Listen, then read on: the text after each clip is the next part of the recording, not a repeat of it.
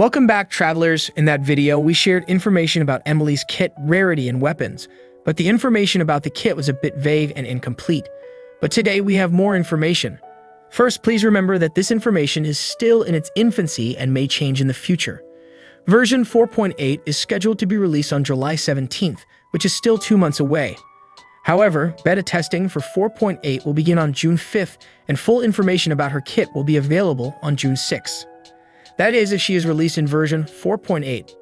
Getting to the point, according to information from Shiro, Emilie is a female character with yellow hair and glasses. I've seen all the concept art of Emilie, and none of them have her wearing glasses, and only 2 have yellow hair. This is the only art that matches this information. Therefore, we are still not sure what she actually looks like. Next, Emilie is a Dendro character. As for her rarity, it would probably be 5 stars. Yes, there's a good chance we'll see another 5-star character in 4.8. According to the information, Emilie is a sub-DPS character and she can do quite a bit of damage. The good thing is that she doesn't rely on burn reactions for high damage. She is also an off-field Dendro applicator, whose efficiency is similar to Hakushin. As we all know, Hakushin got better after the release of Furina, but according to recent information, Emilie's release will indirectly strengthen Hakushin. Remember the new artifact set Unfulfilled Thoughts added in the current patch?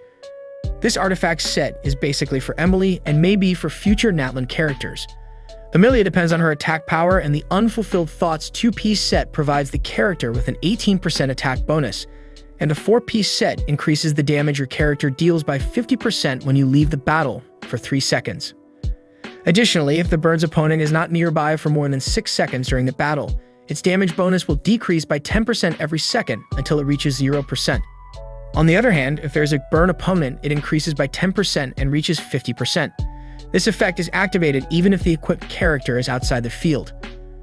According to current information, Emilie is an off-field DPS and her kit is related to burn reactions, so it's clear that this set was made for her. It is also mentioned that Emilie is not suitable for catalytic reactions. For those who don't know what a catalytic reaction is, it is a group of 3 elemental reactions that include Dendro and Electro, quickens, aggravates, and spreads. Quicken is triggered by applying Dendro to a target already affected by Electro or Vice Vaporize. However, this reaction does no damage and applies a Quicken aura to the affected target, which decays over time. All in all, Emilie seems like a decent character at the moment, but we won't be able to confirm anything until we see her in the beta, scheduled for June 6th. What do you think? Let me know your thoughts in the comments. Also, please like and subscribe to the channel.